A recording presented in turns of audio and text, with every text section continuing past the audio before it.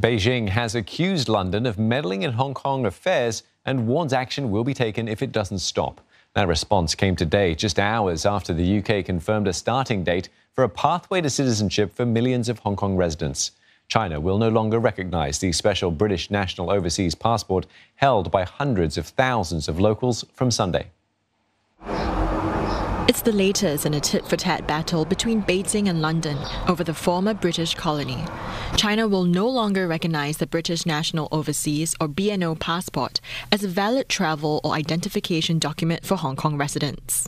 Beijing had warned it would take action over what it called London's interference in China's internal affairs, and it came just hours after Britain revealed details of a visa scheme for Hong Kong locals.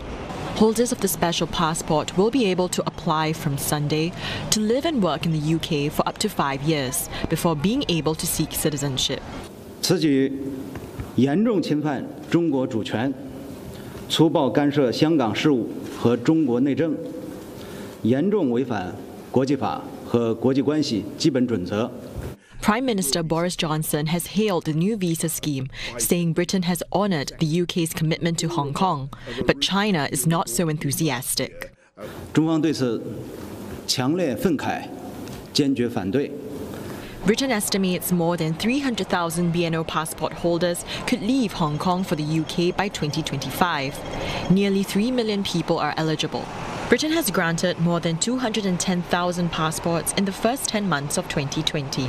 London first announced the visa scheme last July as a response to Beijing's controversial national security law in Hong Kong. It's accused China of crippling Hong Kong's political freedoms. Beijing has warned it reserves the right to take further action.